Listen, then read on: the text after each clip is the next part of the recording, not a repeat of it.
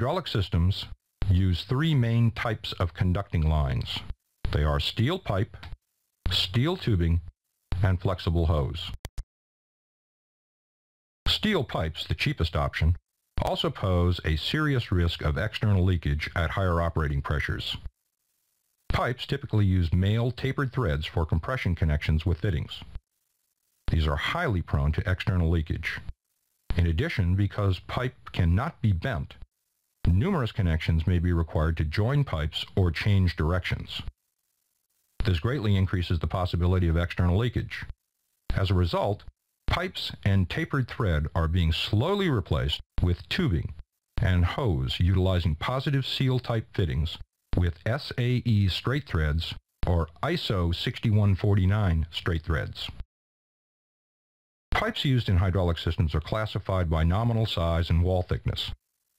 As it became necessary to fabricate pipe to withstand higher pressures, the outer diameter remained the same to accommodate fittings, but the inside diameter was decreased to add strength. Let's understand how the size of a pipe is determined. Currently, wall thickness is expressed in terms of a schedule number and is related to the pressure capability for different nominal sizes in each schedule. To select pipe, you must use references for pressure capabilities and flow rates.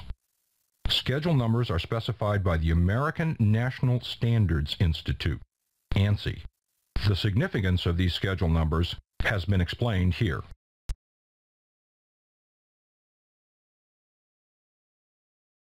Steel tubing is widely used as it eliminates many of the problems with steel pipes. But steel tubing is more expensive than pipe. Tubing is measured by the actual outside diameter of the tube. To size the tubing for flow rate, determine the inside diameter by subtracting 2 times the wall thickness from the outside diameter. For diameters larger than an inch, steel tubing is available in increments of 1/4 of an inch of the outer diameter. Hoses used when hydraulic circuits are subjected to movement, flexing, or vibration. Hydraulic hose sizes are usually designated by their nominal inside diameter. With some exceptions, this is indicated by a dash number representing the number of 1/16 inch increments in their inside diameter.